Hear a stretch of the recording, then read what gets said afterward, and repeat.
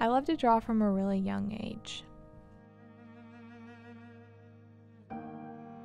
My favorite thing was to draw faces.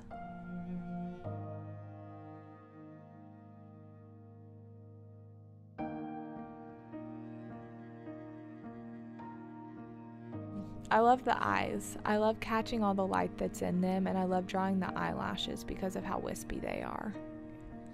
There's just something about paying enough attention to someone else's features that enables you to really capture them.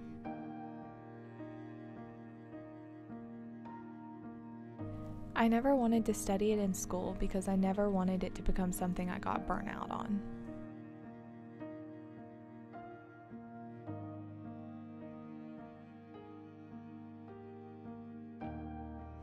I like art, but I can't keep it all.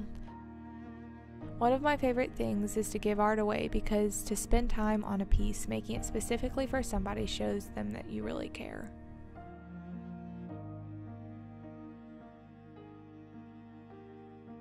I keep the stuff that's really meaningful. I like to take clippings from things that I feel like depict beauty, especially if I see the effort and thought behind the piece I'm given.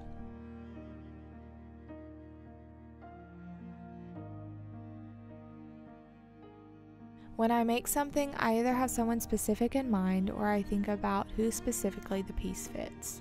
I think there's something satisfying in giving your art away instead of keeping it. I was just kind of thrown into design classes my sophomore year. Originally, I thought I wanted to be an advertising major, but then I realized graphic design was all I really wanted to do. I worked on the Clarion my junior year, and that's where I learned how much I love layout.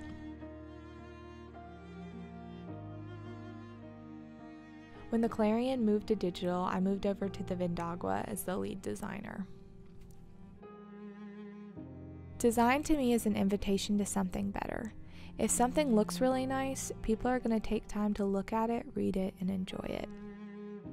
I'm not sure where design's going to take me, but I know that doing it makes me so happy. And for right now, that's enough for me.